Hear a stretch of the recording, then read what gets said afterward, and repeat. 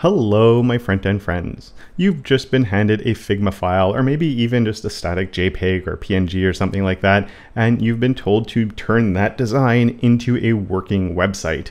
And that can be really tricky, and the biggest hang-up that most people run into early on is trying to figure out how they're going to make the layouts work. And so in this video, I want to focus less on how I would actually code something and more on the thought process that goes into breaking a layout down. And I'm going to use this example from Front-End Mentor because it's a small, simple layout that actually has a lot of different pieces to it and sort of things that we need to think about along the way. And I really want to give you the tools, not necessarily to create this one specific layout, but to be able to think about things in the way that's going to work for any layout. And actually, I'll also show you an exercise at the end that you can do just to make sure like you're thinking about things the right way.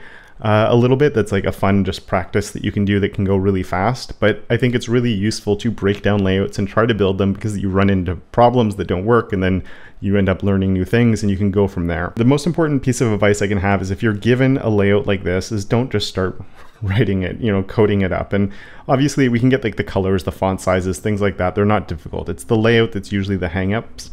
Or where people have the hang-ups or trouble. And so what I would recommend, and I used to tell this to my students when I was in the classroom, like even print off the page and draw boxes around stuff. Of course, you don't need to print it. I'm in Figma here. I have the pen tool. I can draw stuff. So I'm going to do some drawing and try not to make this too messy. But the very first thing I would actually recommend you do is try, and maybe what we'll do is actually, I was going to use the pen tool, and we'll probably will, but I'm going to come in with the rectangle tool here. For now. And what I would recommend is like draw a box around everything. So here, like this is a W, but it's by itself. This is its own element. And I'm just going to reduce the opacity to like a 50% or maybe 75, just so I can still see. And then, I'm going to Alt drag that over. And if you're not in Figma, you have a JPEG, there's drawing tools and like any app, you can use a free one online. It really doesn't matter. But I have like a box of content there. Over here, I have this. Right? This is just a box of stuff here, and there's other things inside of that. Don't worry about that so much. Just try and look at like bigger picture layout, trying to put a box around everything. So like here, there's this image going all the way across. So that's a box that goes there. And then I have this text on the left here. And then so that's its own box that's right there. Then I have another box right over here. And one nice thing with this is you can actually start to seeing like, how big should things be? Like, is it 50-50? Is it 60-40? Start getting a bit of an idea of like the layout itself as well. And then, down here, I obviously have these 3 columns that are all coming. And again, I'm just alt dragging to copy these boxes. So if you are in Figma, and you can just, Figma's free, right? You could make a free Figma account and just, if you have just a static JPEG, you bring it in, you can draw boxes on it there as well. It doesn't really matter how you go about it, but we just want to draw boxes to sort of get like a bigger picture of where everything is. And then once I've done that, like here, if I just bring up like 100% opacity, I can sort of see like, without worrying about the content itself, I can just be like, okay, I have this sort of rough layout that I have. And this right now could even be super useful to look at because we're not worried about, like, especially when you have text and other pieces that are in there, sometimes it can be hard to understand and sort of like group things or know where all the different things are. Cause like, if I look in here, there is some stuff going on and there's like a smaller layout going on in there. Or especially within these ones down here, right? There's 2 columns in there and I find that can sometimes distract us. Whereas if I just look at it like this, I can start getting a better idea of how I might organize all of my content when it comes to when I'm writing my HTML to get it all under control. And so the first thing that I noticed just looking at it like this is like, and there is a mobile, I'm zooming out, we have a mobile view. I'll circle back to that in a second or in a little bit, but we're focusing on desktop and I'll explain why. Even if I would code this up mobile first or mostly mobile first, I would still do this with the desktop design. But the first thing is, let's come in and just take like a reddish color here for now. And notice how everything, can I make straight lines? Oh, I can. If I hold shift down, I can make a straight line. That's nice. So you'll notice like everything is sort of contained off the side of the page, right? We have these limitations there. So right away, I know that I probably want to create something that's going to have a max width on it. So in this case, I could do this section by section, but I could just have one big thing because I have no backgrounds that are spilling out the sides. I just have this big block where everything is in. A lot of layouts will be a bit more complex. You might have each section and each section has a max width with like a background that's full size. So in those situations, things you have to, adapt, but this idea of drawing boxes around everything will really highlight the areas where you need these types of things. So I have that area that has the max width on it. Then I'm going to sort of start looking through and like, how do I have to organize things to make this type of thing work? And since we're not looking at what's underneath, let's just make them darker so we can see everything a little bit more clearly. And so now I want to try and understand, like, how would I actually build this layout and what are the different pieces that are going to be, because I need to organize these boxes, right? Because if I put a logo and then I put a navigation, well, that's going to want to go underneath, right? Things in HTML want to stack. So I need to organize things and then either use a display flex or display grid to get them to be an actual layout instead of just everything stacking on top of one another. So that means here, well, I have this 2-column area. I don't have to worry about anything underneath it, because looking at this, I have a box here, and then I have other content after. So that means, let's go back to my pen tool and let's grab maybe an orange color just to separate. And that means, like, here, I know I have this content here that needs to come in, and I need something here that's going to make this 2 columns. Doesn't really matter what, but I'm just sort of highlighting, okay, I need something here that's going to split my content up. I'll worry about how I'm going to do that, or maybe in your head, you're already saying I'm going to use display flex or I'm going to use grid. I would use flex for this with justify content space between, but I'm really not worried about that. I'm just worried about going, okay, this is a piece of my layout that has 2 columns. Now, what's the next one? Well, I see a few areas. This is the easier one down at the bottom, and so I can come and highlight that. This one obviously is going to need to be 3 columns. So I just have that nice and clear. I have that one group of content. So I know I need some sort of parent element that's going to have those 3 things inside that will each be 1 column each. Perfect. Okay, so that's another piece of layout that's kind of understood and simplified for me. Here it gets a little bit trickier, and this is one of the reasons I picked this layout, because we do have like these 2 columns right here. I just need to be on a layer that's above everything. So yeah, we have these 2 columns right here, right, for these 2 boxes. But then we also end up having this area here where this is stretching down, and this is where I like drawing boxes, because sometimes this is just text and all the background colors are the same and it's a little bit less obvious. So by having and just seeing I have a box here going all the way down, well, that means I sort of, if we go back to my pen tool, I have this area, and let's use a different color just to sort of make sure we know we're working on something different. We'll go with like a blue. So for here, I see that like there's a column coming, I have to have that. So I need to have this area sort of defined as one block around here, and then I can have that other column that's coming down across on this side. And that can even help me a little bit, because I can see over here, like if we look at this area right there, this is like, that one's like 2/3, right? And 2/3, very messy. And then if I look at that side over on this one, this side's the other 1/3. And so, okay, that just helps me. I'm gonna have to find a way to have 2/3 in a sidebar that's 1/3. And then inside of this 2/3 that we have there, and my layers keep going lower down. So this is getting a little bit frustrating. But then over here, if we go back to the pencil tool, here I have this area, and let's change colors again, just because we're sort of looking at a sub layout. And then I have this area here that's going to need to have, 2 columns inside of that blue box as well. And I start seeing sort of like maybe some patterns and some ideas. And so like the main point of that now is when I start writing the code for this, I can easily come through and start basically planning on that. And so now let's say I'm ready to go into VS Code, and I probably want a bit more planned out at this stage. But let's say I came in here. First of all, just if you're in VS Code and you do an exclamation point, you can just hit tab and it's gonna put in like the boilerplate starter here. So you have, you don't have to write all of this, which can be handy. But if we come in here and we look, right, I said right now we have that red box. So there I might come in and just say I have a wrapper. You could call that container as well. So I have that area that's going to be around the entire site. This is what's going to be setting that max width so it doesn't take up all the room. Then I can look in here, and then I have that orange area that's all the way across the top, and that orange area needs to get split into 2. So then I just need to think about that a little bit. So in this case, I could actually just say display flex on my header and give that the 2 columns that I need, justify content space between, and it would work. In this layout, that would work, but I don't want to be teaching you how to make this layout. Like I said, I want to be focused on the thought process going into it. So if we had a header that had a background color going the whole way across, well then I'd probably have my header, which would get a background color on it, and then we'd have to have the wrapper inside there. And then because my wrapper is inside of there, right, so we have that nested, then I would have to have something here inside of there that would have the display flex. And that's why when you just look at a layout, you don't think about all the different pieces that can go in there necessarily. And that's why I like drawing everything out, because sometimes you can simplify things a little bit, or sometimes things just need a few extra layers. But in this case, we could just do that. And in here, let's just say class is equal to primary header, because I do think it would be worth having that just in case you had a headers in articles or other things. So this is the one that might have your display flex on it, or maybe you have utility classes or whatever, but you're something in here that's setting those up.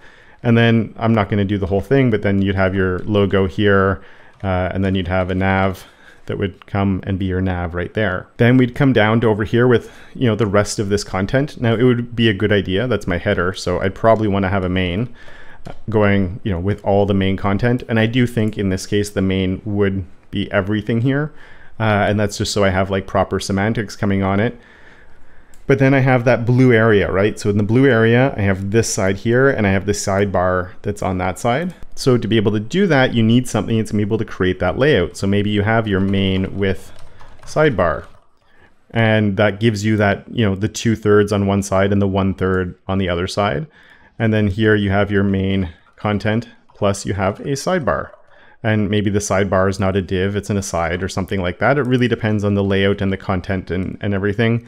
So I don't want to go too deep into the semantics of it, but I have, this is my blue box on that side, and then the sidebar is the blue box that's coming on this side right here. And then there's more content in there, and I'm going to address that. But then obviously, even within this main content, going inside, like I just said we would, we had this area here. So we had that image across the top, and then we had this 2-column part there. So that means here I would need to have that image that could go all the way across the top. And then I would need something for those 2 columns. So, call 1 and then the call 2. And I need a way to do that. And there's a few different ways I could approach it. I could be thinking, well, I'm going to use flexbox because I want 2 columns. So in that case, you would need to have a parent around those 2 that could use flexbox and turn them into individual columns.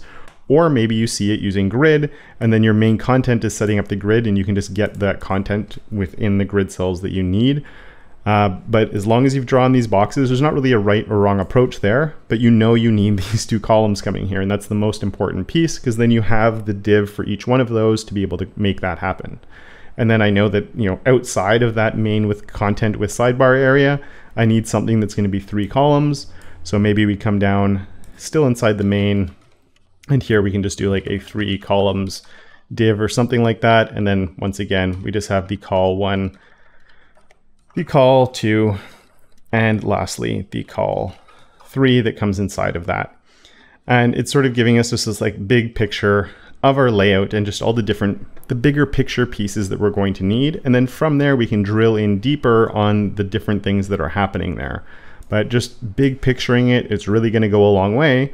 And then from there, you definitely do need to dive in and start looking at, okay, what are the different things that are going? So maybe that's, you delete these and you can keep the other boxes if you want, because but I can delete those, or I could lower the opacity, and I can start looking at what the different pieces inside each one of these sections are. For my navigation, I see each one of these as an individual piece. So I'm going to need a display flex in there.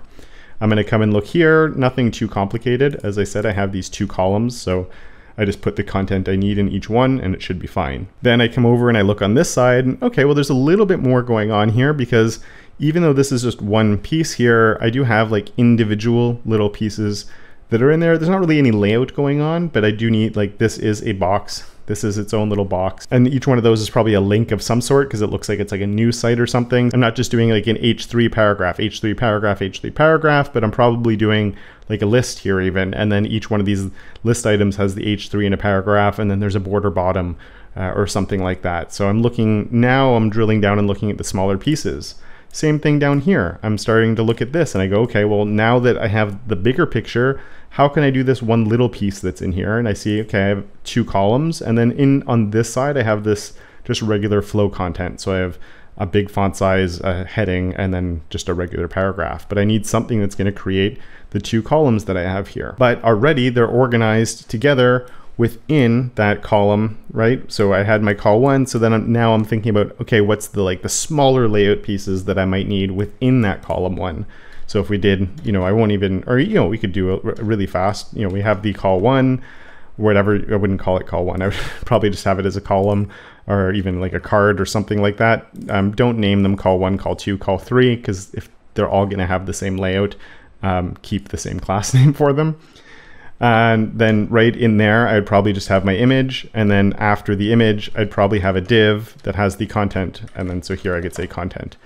So the image, which would go on the left, and then I have this div that has all the content on the right side. And then I could either, again, use grid or flexbox to try and make that layout actually happen. And again, the reason I'm saying not to call it call one, call two, and call three is because the layout for each one of them is the same. The content inside will change, right? The image for each one of these is different, but the width of each, the image is always the same size. The headings, everything here is the same. So I don't need a call one, call two, call three. I just need a card or a call or whatever, something that's organizing this content effectively. So naming things is always the hardest part in CSS, but if things all look the same, don't number them. They're just one piece really. That we repeat and change the content of. And one thing I want to mention before I move on to the last tip I have for practicing this, because when you're doing this, early on, you probably will make mistakes. You might pick grid instead of flexbox and realize maybe the other one would have been a better choice. Don't stress too much about that side of things though, because making those mistakes is what's going to help you, because you're going to, okay, I should have used this instead, and you build up that experience and it gets easier. But I did want to address why I wasn't focused at all in the mobile version. And it's because the desktop version normally is much more complex. So if I looked at this version, everything just stacks, because that's what happens at mobile.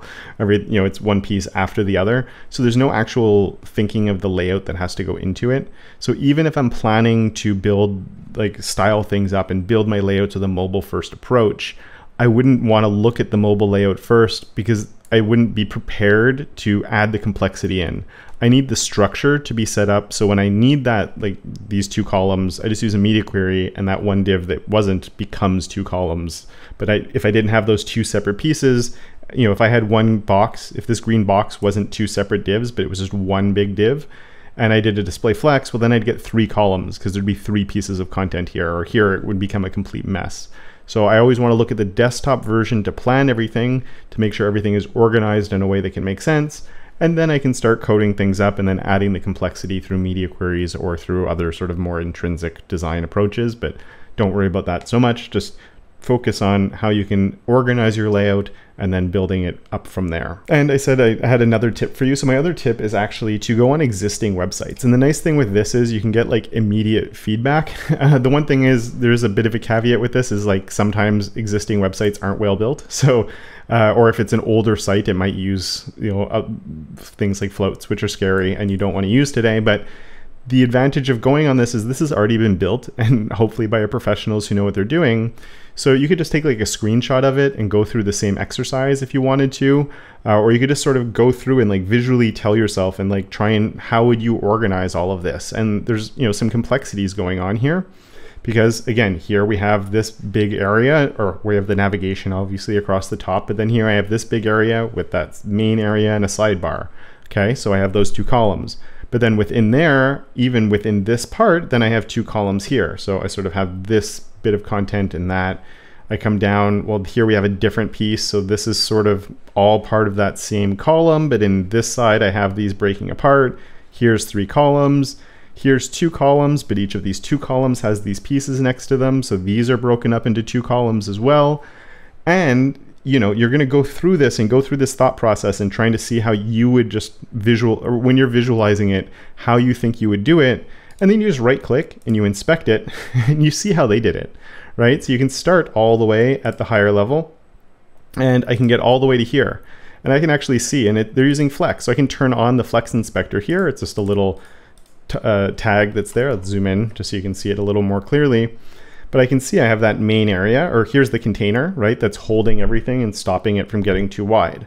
Then I can see that they're using a display flex here to make the two columns. Cool. And then I can come in and I can actually see in there, or let's go inside this column and I can find this div. And then in that div, I can go through, I find that there we go, there's the other flex that's making the two columns that I have here, and I can visualize it and go through it that way. And I can see in this case they're using flex everywhere. Another thing I would also suggest is if ever you come across a website, you're just browsing around and you see a layout and you go, wait, how did they do that? Take a, first try and guess. Don't just look at what they did, but try and guess what it was, like we were just talking about.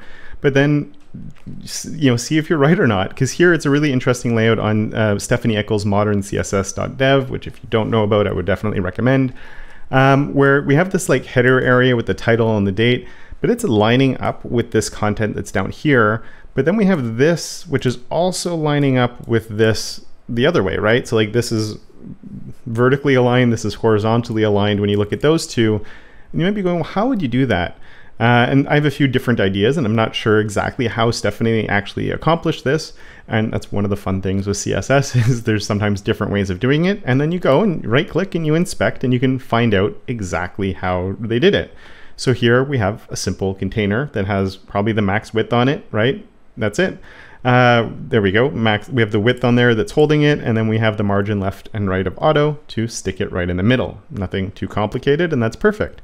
But then how do we do it down here? Okay, well then we can just go to this next part and we'll look at that. That's set up with grid. And this is a trick actually I like a lot with grid, where you can get the middle column to pretty much match a regular wrapper or a container. And so this is always going to match anything that's just sort of floating around on its own. But then because it's grid, I do have the ability to place things in those extra areas on the side. And so you go, oh, that's really cool. And if you're not 100% sure how it works, you could just make a really simple example of this type of thing where you try and recreate it. You have their code here to reference to try and build it up a little bit. Or you could just remember like, oh, there's a way with grid of doing that. You're aware of it. You might not even know exactly how it's working. But then if ever, you have that idea in your head, so if ever you do need to use it or something comes up, you might just get that little spark going, wait, I know this is possible. Let me try and remember how how we could do it, and then try and figure out sort of the technical side of things from there. But by looking at examples of existing websites, it really just helps you break things down. And especially with the grid and flex inspectors that we have now, it also makes it so much easier just because we can actually literally visualize like the different pieces that are going on with all the lines and everything, whether it's flex or grid. So for me, that's really fantastic and makes our life a lot easier when we're trying to break down layouts. And just going back really fast to here, because one thing I did do is I talked a lot about flex or grid, and I'll figure that out later. And you might be going, Kevin, tell me which one to use. And so in this case, I don't want to focus on like the technical code side as much as the organization side of things. But there are definitely things that flex is better at and things that grid is better at. And if you'd like to know a bit more of my thought process into how I choose between which one, by leaning into the strengths, including code examples of like why each one I find is better for different situations, and then how I use the knowledge of that to be able to pick which one I'm using. Well, of course, I've covered that in a video already, which you can find right here for your viewing pleasure. And with that, I would like to thank my enablers of awesome, Johnny, Tim, Simon, Michael, Andrew, and Web On Demand, as well as all my other patrons for their monthly support. And of course, until next time, don't forget to make your corner of the internet just a little bit more awesome.